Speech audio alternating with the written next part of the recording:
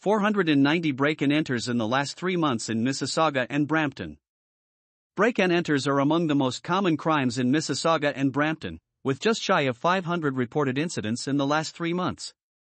According to Peel Regional Police data, there were 490 break-and-enters from May 16 to August 17.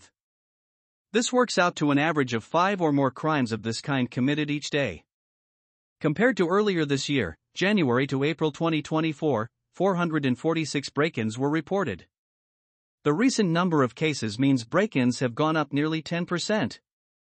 Both cities saw their fair share of crimes of this nature, with 309 of these incidents happening in Mississauga and the other 181 in Brampton.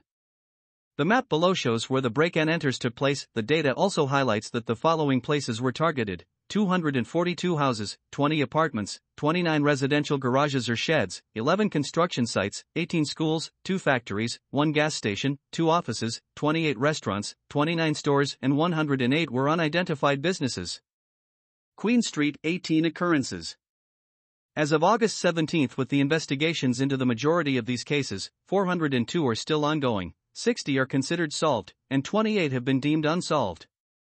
Here are some notable break-in incidents between May and August of this year. Boy, 14, among 4 teens charged in gunpoint home invasions. 3 people stabbed, 3 teens charged in 2 home invasions targeting luxury vehicles in Brampton. Mississauga man who faced several charges following a home invasion. Man charged in armed home invasion and 2 other robberies. Peel police say some properties are more likely to be targeted than others, such as corner lots, homes that back onto parks, and other open spaces, as well as homes that do not appear to be maintained or lived in.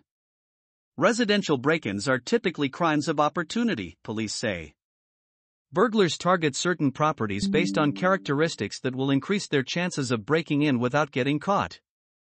There may never be a month without incidents related to break-ins. However, the positive news is that there are safety measures community members can adopt to safeguard themselves and their families.